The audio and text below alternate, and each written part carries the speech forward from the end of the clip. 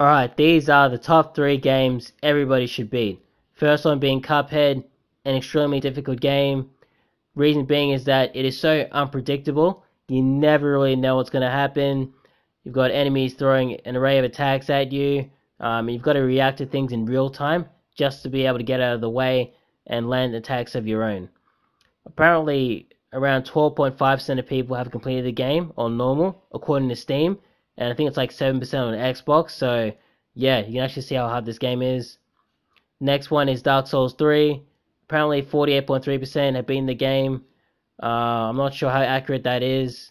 On PS4, it's close to 40%, so maybe it is accurate. But yeah, interestingly, only around 69% of people have actually beat the second boss.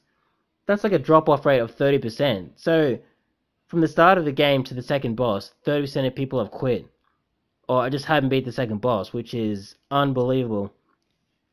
And then it gets less and less. Only about, I think 57% beat the first Lord of Cinder, which is astonishing. Yeah, the drop off rate is crazy for Dark Souls 3. Um, and yeah, weirdly enough, there is no trophy for beating the Soul of Cinder, which there should be because that guy is a son of a bitch to beat.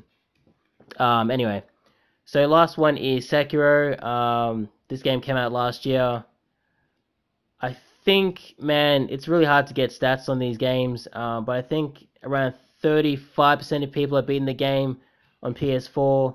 One of the bosses is called the Corrupted Monk. Around 35.3% of players have beaten him. I think that's about halfway through the game, but I can only assume, around 30 to 35% of people have completed the game. Um, and yeah, this is another tough game, kind of a Dark Souls like game with slightly similar mechanics. Um, and I think you should beat all these games because I think it does teach you to be a better gamer, and yeah, you can actually learn some skills from it. That's about it.